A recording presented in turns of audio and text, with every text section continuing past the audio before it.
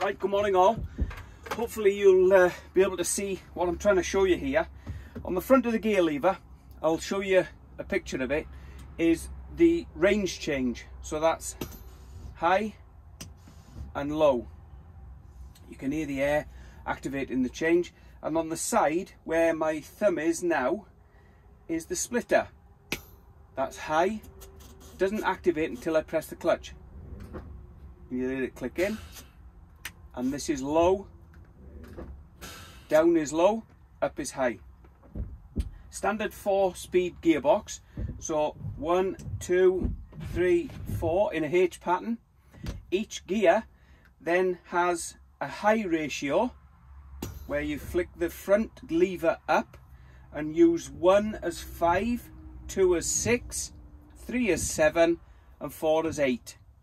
To complicate things even more, each ratio then has a split gear, which means that you can split each gear. So you've actually got 1 low and low split, 1 low and high split, 2 low and low split, 2 low and high split, and so on all the way up to run 16 gears.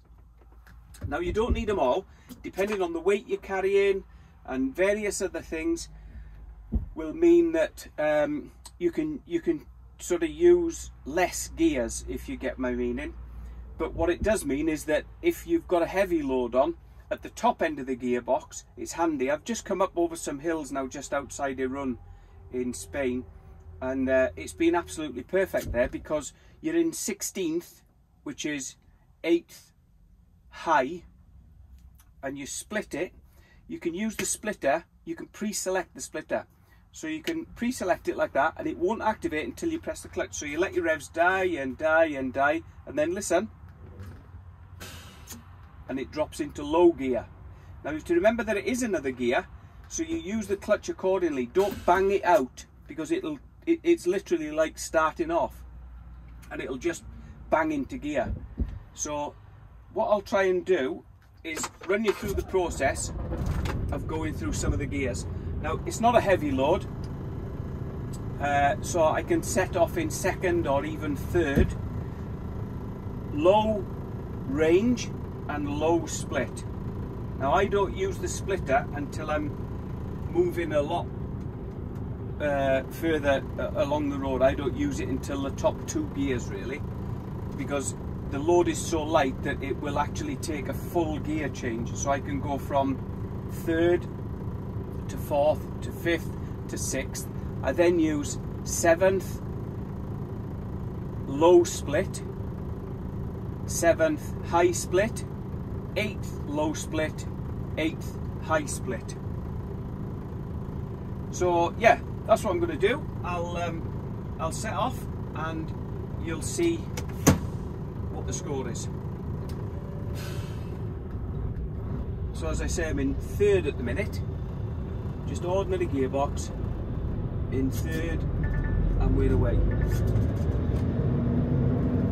Up to 4th. Pre-select the range change for high box. So you're ready to go in. You're ready to go into 5, 6, 7 and 8. So I'll just have to concentrate a bit here because we're pulling out into a slip road. There we go. So I'm in 4th, I'm still in 4th, I'm still in 4th, I'm still in 4th. I've pre-selected high. So I go back into what was 1st, which is now 5th. I'm then going to go up into 2nd, which is now 6th. I check that, sorry, that's a warning for the exhaust. Clear to go out here, there's no traffic. So I'm going to go up into 3rd, which is 7th. I'm still in low split now. I pre-engage the high split. There we go, nothing's happened. Nothing's happened, nothing's happened. I dip the clutch and let it out gently, as if you're changing gear. It's gone into high split. Now I pre-select the low split, ready for the next change. So I'm going up into 4th, low, which is 8th. I'm in low split again. We're running down a hill a bit here, so I can change sooner than I anticipated. So I pre-select high split, which is actually my 16th and top gear. Dip the clutch, it's gone in, and let the clutch out gently, and we're away. Now what I tend to do is pre-select low on the split, ready for when I need it. There's a light on the dashboard that I can show you, and that tells you whether you're in low or high split, so you always know. It's off at the moment, so that means I'm in high split, but I can feel by the button pressed down I've pre-engaged low split. So if, for example, I wanted to change down here, all I'd have to do is dip the clutch and it changed gear. It's come up lit on my dashboard telling me I'm in low split. So again, I'll drop it into high. It's actually going plenty fast enough, so I'm on the exhaust brake now. But once again, I pre-select low. In fact, I'm going to change into low here. Just dip the clutch, goes down into low, and it'll just give me those extra few revs to aid the exhaust brake on this downhill section. And that basically is it. Each scenario will be different, each truck will be different. If you had a 750 Volvo with a splitter on it, you probably wouldn't need to split as much as I do. If you had a 320 Scania, then you may need to split a bit more. So take the weights into consideration, take the gradients into consideration, take the engine power into consideration, and that's where you'll get used to splitting gears. I've only driven this truck a couple of times, so yeah, sometimes I still make mistakes. I split too late or I split too early, but generally, yeah, I'm getting used to it now, and it's working well. So there's the green button on the dashboard, you can see,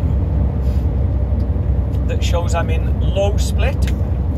I've engaged high, but I haven't yet dipped the clutch, so it hasn't gone into high. So what I'm going to do now is dip the clutch. The light goes out, it goes into high, and I'm away. Again, I pre-select low gear, low split.